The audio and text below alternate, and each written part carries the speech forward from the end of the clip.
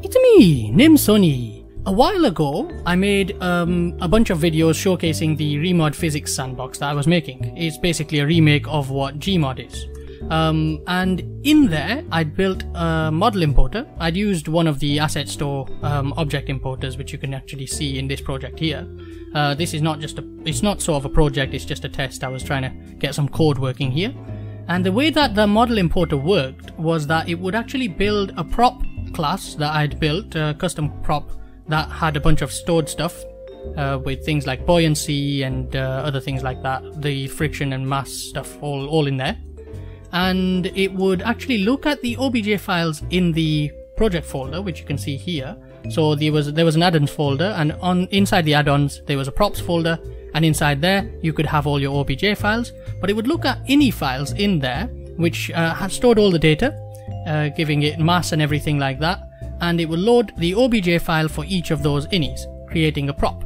The physics on them, the colliders, were built from the exact shape that was imported. Really bad way of doing things, because of course in Unity we're using the physics engine. So that means that we can't use concave colliders on a physics rigid body. That was a problem, because obviously my object importer would only import one object from an OBJ file, all as one mesh. So here I've made some modifications. In fact, I've got an updated version of this model importer, and I've modified that slightly. And what it can do here is it can take all of the objects inside the OBJ file and create a bunch of colliders from it, as well as the mesh. So it's based on the names in the file. There are call names and mesh names inside the file, and you can see here on the left hand side that when I select one and open it up, you can see ring has a mesh and a bunch of calls. Let's have a look in the scene view, and you can see that it does have a bunch of calls. In fact, I'm going to pause the game and then move the calls out of the way, and you can see here the actual colliders themselves. So 1, 2, 3, 4, 5, 6, 7, 8, 9, blah, blah, blah, blah, 16. All 16 of them completely separate. So I just took the original mesh and just separated it into a bunch of colliders. The good thing here is, obviously, each one is a convex shape, but within the middle we have a ring of, hollowness. So if I undo, and just move them all back to where they belong, close that up, and unpause the game, what we can do here is, if I place my little circle there, and spawn one there, you can see it does actually hook together. So we do have actual concave colliding objects here, and these are all imported from OBJ files outside of the game. So here's the OBJ files that I've got. We've got a boat, a weird box shape that I made just to test it, and a stand, which I'll show you here. So if I click on the stand button here and just spawn one, click, there we go, and now you can see that the rings do actually attach to that. I can smack it with another one, and that just smacks it over. And of course, here we've got actual rings, which can just be spawned and stack all on top of it. Boing! Now everything that gets spawned right now, this is just a test project, is actually getting the same mass.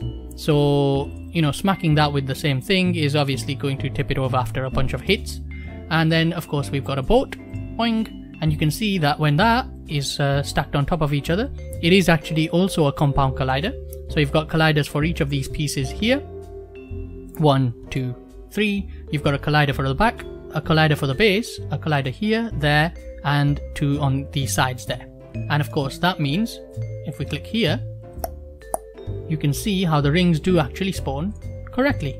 There we go, and they do sit inside the colliders here. A little bit messed up on that one there, but they do work. So here we've got a nice open box shape, and you can see I can fill that up as well. There we go, a nice stack. Yeah, I'm quite quick at clicking.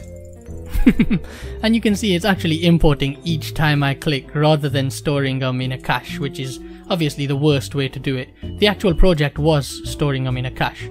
But yeah, this is not. This is just really quickly done, a couple of hours just fixing everything together, doing a quick set of models. But yeah, this is just an idea that I had. Obviously the actual game will probably not even use OBJ files because they really are limited. I mean, inside those files you can't even store, dummy objects with transform positions and rotations.